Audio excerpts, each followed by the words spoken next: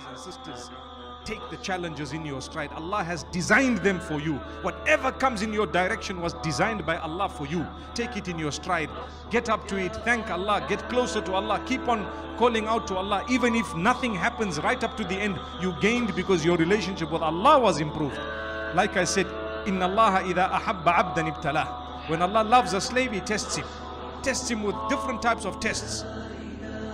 The prophets of Allah had the greatest tests. Nabi Muhammad sallallahu alaihi wasallam had probably the greatest test. None of us have been through what he's been through. Look at the children he's lost, the wives he's lost.